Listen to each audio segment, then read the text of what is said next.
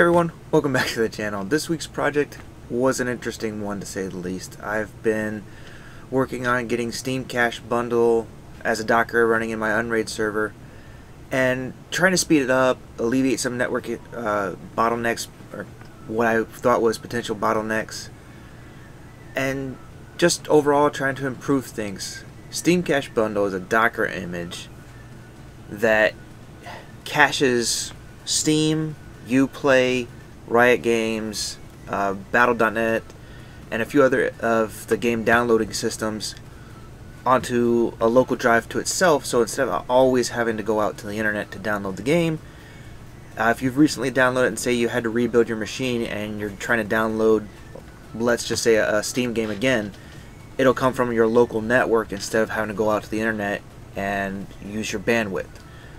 Now, for me, this is mostly home usage here. It doesn't get as much as it potentially could, but my oldest son is starting to get into games a little bit more, so he's probably going to be playing some of the same games. So it will help in that sense. But it also does, a nice little treat that it does, is it does Windows updates. I have several Windows machines in here, including personal laptops, desktops, the machines that my boys use, my wife's laptop, so the fact that it caches Windows updates locally as well, really handy. Now you can turn each of it off, just leave it for Windows updates if you want, or just leave it for Steam if you want. Configuration is pretty easy. There's plenty of documentation on the net, plenty of documentation on the GitHub itself for Docker, or for a SteamCache bundle. I'm not going to go too far into that. I'll go over a few of my settings, but I'm not going to get too deep into it because, like I said, there's plenty of documentation out there. Now, one of the things I kept running into was I noticed that when it was downloading to my machine locally, it was slow. It was only getting roughly 15 to 20 meg, at the high end maybe 24. So I was looking at the statistics for my Unraid server, and I saw that the problem was my hard drive. The hard drive it was connected to, I had it on spinning rust, so of course I/O on a spinning rust is really slow, and the way either Steam submits stuff or the way SteamCache bundle stores it, it's in a lot of small files. So I'm not sure where the, I wouldn't say problem, but which side's doing it, if it's Steam or if it's the SteamCache bundle, the way it's storing it. It's just in all these little small files, and on a hard drive, random I/O or random input-output access on old hard, or not, I should say old hard drives, but your standard spinning hard drives is slow. So one of the things I did is take the share that's created by default when you create Docker, create the Docker for when you download the Docker for SteamCache bundle and do its settings and apply it, it creates a local share for you in Unraid called SteamCache. I set that share to using the cache drive only on my server. Now I only have 128 gig SSD for caching, so I had to limit how much it was using in terms of storage. I had to set mine to 50 gig, and as you may know, there's quite a few games out there, GTA 5, Doom, just to name a couple, that are around 80 gigs. So unfortunately, I won't be able to store games like that in the cache, or if I do, it's only going to be partial. So while not a permanent solution, it works for now, especially for the Windows updates part, like I said. So, as I was saying, 20 megs, what I thought was slow. I was just barely more than what I was getting going to the internet, because I get roughly around 12 to 13 megabytes per second through the internet, roughly. So at 20, it's not all that much faster. It works, just not as fast as I was hoping it would, considering my entire house is run with gigabit networking.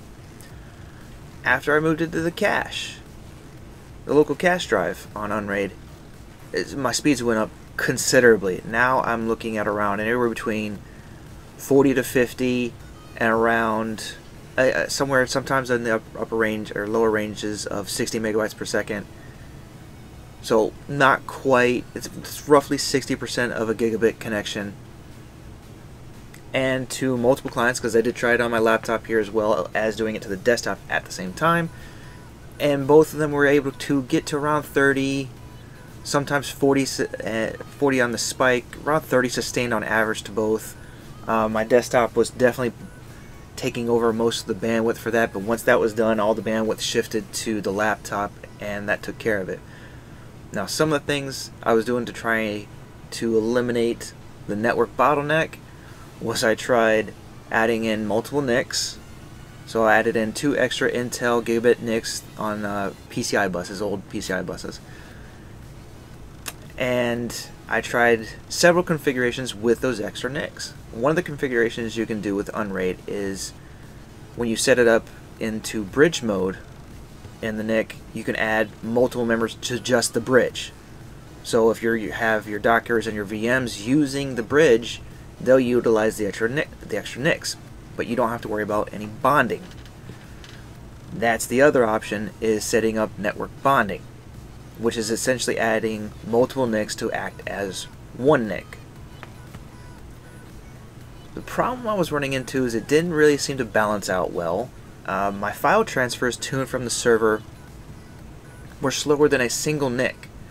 I was getting around 70 megs from the server and around 90 megs to the server, when typically I can transfer at full line speed at around 120 megabytes per second, server to desktop and desktop to server. So that was a problem there, and that was with it bonded in mode 6, which is, since I don't have a smart switch, this is the mode I had to go with. With a smart switch, I probably could have used mode 4, which is 802.11 AD, which is supposed to be an active load balancing, which probably would have done the trick. I just don't have a smart switch. That is something on my list of things to upgrade to see if it would help.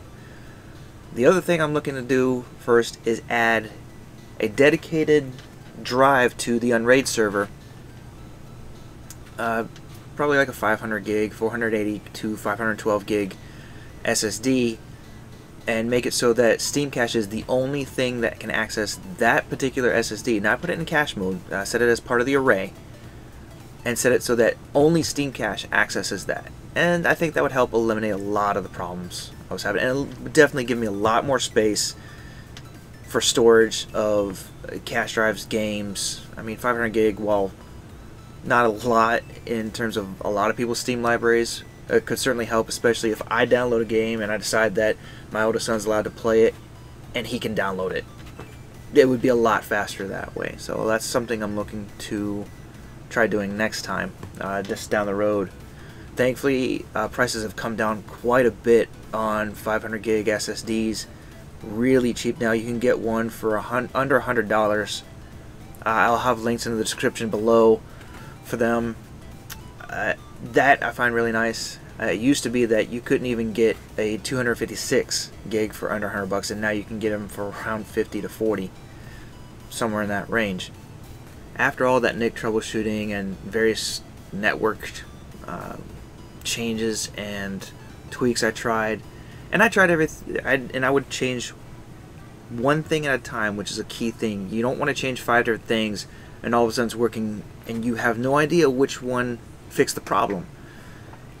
So I would make a change, restart the VMs and the Dockers, try everything back in, test speeds, see if they were improved or not. After everything, after testing NIC bonding, after testing bridge, I guess you would call it bridge bonding, just having multiple NICs in a bridge, I went back to a single NIC, and that seems to be working fine. Now, end goal is going to end up being very similar to what Linus Tech Tips has already done, and have a dedicated machine for it. Now, I don't have Linus Tech Tip money, but what I would like to end up doing is getting, a couple 500 gig SSDs, putting them in RAID 0, having an Ubuntu desktop set up, have that used for multiple things, maybe have that as my local backup to a USB drive, as well as acting as a SteamCache server, going to the RAID 0 array for the SSDs. In order to do that, I'm going to end up having to upgrade either the Unraid server or one of my other devices in here, so I can use either the old Unraid server at that point or one of the old hard drive computers here as a dedicated SteamCache server. Now, yeah, for most homes it's overkill. This is project fun for me, and it really does help alleviate a lot of bandwidth problems. And if you're in an area that has cap bandwidth problems, like out in the boonies, having a SteamCache server can really help out a lot. Because like I said, it does Steam, it does Windows updates, Origin, Riot for League of Legends, Battle.net, so you can save a lot on your bandwidth if you're in one of the areas that has a bandwidth cap. And you can change how much storage space it uses. Make sure it has a decent amount of RAM. That is definitely a thing, because RAM access is a lot faster than hard drive access or even SSD access. It can help prevent you hitting your bandwidth cap, because you can also set how long to keep data in the cache. I have mine currently set up at 180 days, so roughly 6 months.